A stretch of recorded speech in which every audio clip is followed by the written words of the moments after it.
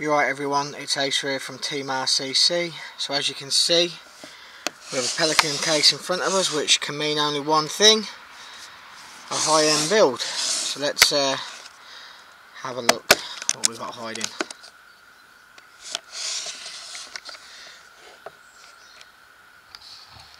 Pick the camera up.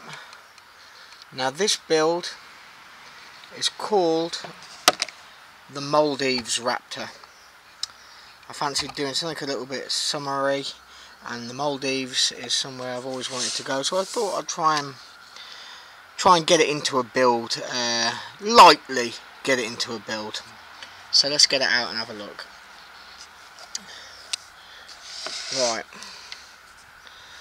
now we'll talk about the back first, which is, well, it's the skeleton of the frame, the strength of it.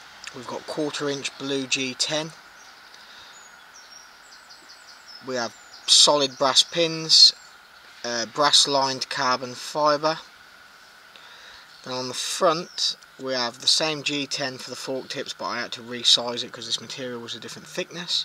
And this is a special resin glow.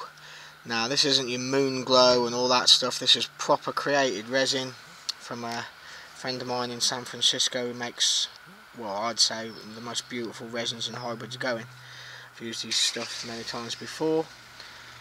Now you can see we've got two different bolt attachments here. That's just for the purpose of basically telling you that about I put them on the recent Zap Raptor.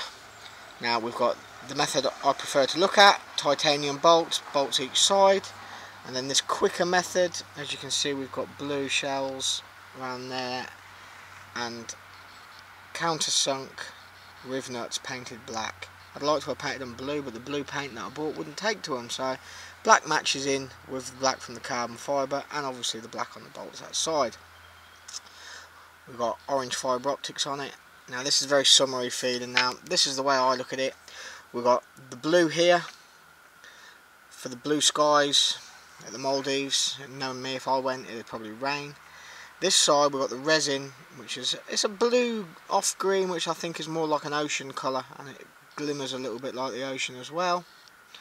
And then we've got lots of inlays, 20 inlays in total, which were a bit of pain in the arse to do, to be honest with you, because the holes, the inlays wouldn't fit in the holes. I had to resize the holes, but I managed to do it with no glue lines, so I was really proud of myself. And accidents can happen when you're hand building, things don't always go to plan. This has. Now all these little inlays are to represent the bioluminescent plankton that can often be seen in the Maldives and other parts of the world.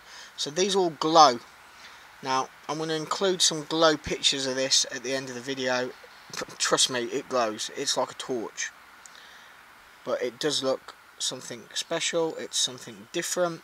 Like I said, it's got a really nice summer vibe to it. It's bright, it makes me want to get on a plane and go away, which I am next Friday to Ireland though, unfortunately. I'm not saying Ireland's not a nice place, it's a beautiful place and I've got some great friends there, but the weather isn't there like it is with places like the Maldives. So I hope you all enjoy this one.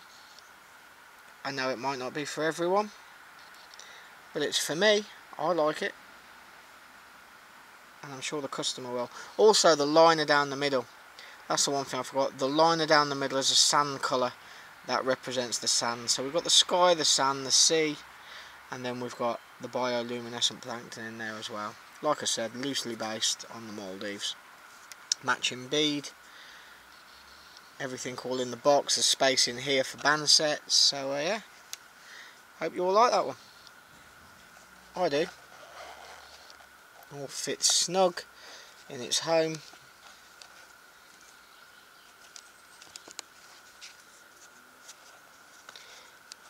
And away you go for business. Hope everyone has a nice afternoon. Ciao for now.